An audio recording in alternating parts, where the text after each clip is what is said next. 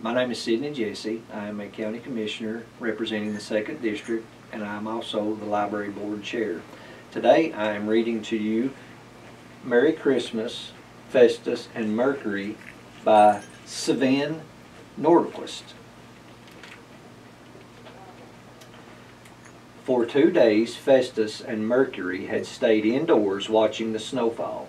Finally, on the morning before Christmas Eve, the sky was clear. Festus was anxious to go to the store to buy groceries. There was hardly a scrap of food in the house, and there was so much to do to get ready for Christmas. Mercury the cat had rummaged through the cupboard to find the Christmas tree stand and was waiting with his nose pressed against the door.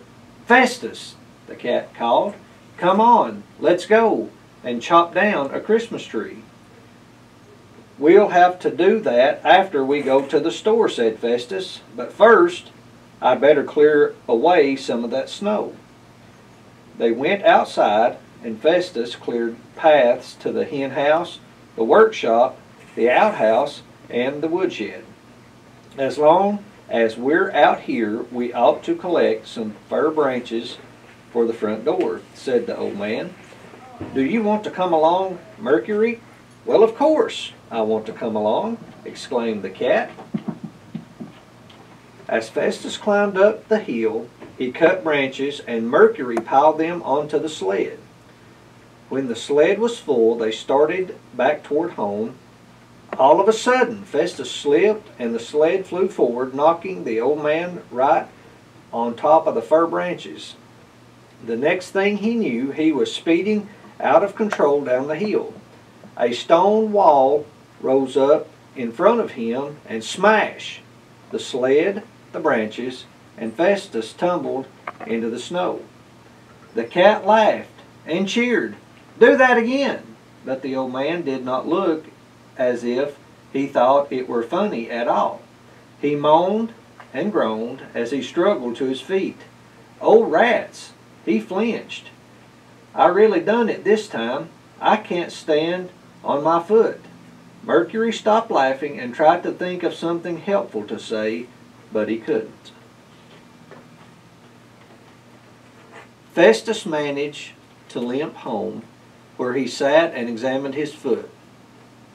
"What rotten luck! I hope it gets better before the store closes, or we won't have any food for Christmas," he said. "Oh yes, we have to buy fish and ham and sausages," said Mercury eagerly. "Come on, we'd better go right now." "We'll have to wait until my foot is better," sighed Festus. "And there's still so much to do. Chop down a tree, scrub the kitchen floor." "I can do that," said the cat, and he ran to the cupboard for the scrub brush and bucket. "Well, I suppose you could," the old man said, "but remember, you'll have to dry the place properly when you've finished." "Of course," promised Mercury. Festus filled the bucket with soapy water and stretched out on the bench. He hardly had both his feet up before the water came rushing across the floor. Mercury had knocked over the bucket and was surfing across the kitchen creek on the scrub brush. He balanced on one leg, then another, zigzagging around the furniture. Waves of water rolled across the kitchen and splashed into the back door. After 5 minutes, Mercury was completely exhausted. "I'm all finished," he gasped and sank onto a chair. "Oh no, that is exactly what you are not," Festus scolded. "You have to clean up after yourself this time, because I can't do it with this foot." "But I'm too tired after all. I'm just a tiny little cat," Mercury said pitifully. "I'll try to feel sorry for you while you're doing it," said Festus, "and when you're through, we'll bake some gingerbread." It was dusk when Mercury finished, and Festus had fallen asleep. Mercury shouted in his ear to wake him. "Wake up, old man! We've got gingerbread to bake." Festus hobbled to the pantry to get the gingerbread dough left over from last week, but when he looked in the bowl, there was only a little lump left. "It shrank," said Festus. "Yes, funny thing about dough," said Mercury. "It just disappears." "Maybe some cat has eaten it," Festus asked. "Maybe the cat, or some old man, perhaps," said the old man. Festus rolled out the dough that was left anyway. Mercury cut out the shapes and ate the pieces in between. Then they sat together drinking coffee, eating gingerbread, and staring into the darkened window. The house was silent and still as they thought about Christmas and how it was turning out. "The store is closed until after Christmas now. I guess we won't have any Christmas food," said Festus sadly. "We'll have to make do with what we've got. Some carrots and a can of sardines." "Carrots on Christmas Eve? Yuck!" spat Mercury. "It's not so bad," said Festus. "At least you'll be getting a Christmas present." "What is it?" the cat sulked. "You'll see tomorrow," said Festus. "Now I'm going to wrap up this foot, and then I'm off to bed." Festus wrapped his foot in 2 woolen socks, a sweater, and a pair of long johns, and tied it all up with a piece of string. Now the foot really looked sore. Then he went to bed. Mercury stewed a while longer. Then he remembered there was one thing he could still do. He ran to the workshop to get the potato peeler he had found the other day. It might have been a lousy day before Christmas Eve, thought the cat, but at least the old man will get a present.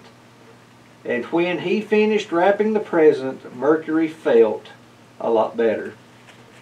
The next morning, Festus's foot still hurt. "I'm afraid we won't be able to cut down a Christmas tree," he said. "What?" cried Mercury. "No Christmas tree either? That means there's no Christmas left at all." "Perhaps we can go later today," Festus said as he stirred the breakfast porridge. He didn't know what he could do to make Mercury happy. You could tell a mile away how upset the cat was. Mercury was standing in the corner stuffing carrots into the Christmas tree stand. They ate breakfast in silence. They didn't even have any milk for their porridge. Then there was a knock at the door, and Axel, the neighbor's son, peered into the kitchen. "Merry Christmas, Festus," he said. "I came to help you clear the snow, but I see you've done it yourself." Then he noticed the old man's brightly wrapped foot. Festus told him what had happened. "Have you got enough food and wood and everything?" Axel asked. "Well, we'll manage," mumbled Festus. At this, Mercury could not keep quiet any longer. He was hopping mad and sputtered, "We won't manage at all. We got no food, only carrots, and no gingerbread, and no Christmas tree, and I don't expect there'll be any Christmas presents either." There, calm down," Festus shushed him. "We'll get by, but it would be good to have a drop of milk and some wood, perhaps, if you wouldn't mind." Axel stocked them up with a good supply of wood. Then he left, promising to come back soon with some milk. Mercury was still unhappy. He shook the carrots out of the Christmas tree stand and tried to screw in a piece of wood. "I think I know how to make a Christmas tree," said Festus suddenly. Festus told Mercury what to do. The cat ran outside and soon came back with the branches that they had cut for the front door, along with a stick and a drill. Festus drilled lots of holes in the stick, then screwed the stick into the Christmas tree stand. And he and Mercury carried everything into the parlor. When they had put all the branches into the holes in the stick, it looked almost like a real Christmas tree. "I wonder if that box of ornaments is under the bed," said Festus. "You can wonder all you like, but that box is in the attic, and there it will stay," replied Mercury. "You can't get up there with that foot, and I can't open the door." "I have another idea," said Festus. "Mercury, go to the workshop and see if you can find anything red or shiny, and I'll look around in here." Festus hobbled around looking into drawers and cupboards. He found spoons, a clock thermometer, and a little metal monkey. Mercury came back with a brush with red paint dried on it, a bike light, some springs, and other odds and ends. Festus tied a piece of red thread to each new ornament, and Mercury hung them on the tree. Then there was a knock at the kitchen door, and Axel came in with a little pail of milk and his mother, Elsa. "Merry Christmas, Festus," said Elsa. "We've brought you some Christmas food. How's your foot?" "It'll be all right, but you needn't have brought us any food." "You're too kind," said Festus, but he took the basket anyway. "Not at all. I'll put some coffee on, and you can treat me to some gingerbread." "I've got some right here," said Elsa, and from her basket she pulled ham, meatballs, soup, donuts, and gingerbread. Shortly after Elsa's husband arrived, he said he wanted to borrow a hammer, but really he was curious about Festus's foot. He sat down with a cup of coffee to hear the whole story. Then old Mrs. Anderson came in. "Merry Christmas, Festus," she said. "Elsa said you had broken your leg and didn't have any food, so I thought I'd come over with a bit of sausage."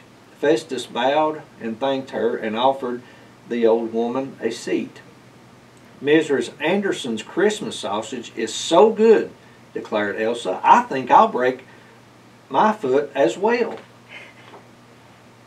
While they feasted, their neighbors, the Lindgrens, stopped by, and the kitchen was filled with the sounds of Merry Christmas chatter and laughter. Mercury was forced to perform all his best tricks just to make them notice him at all.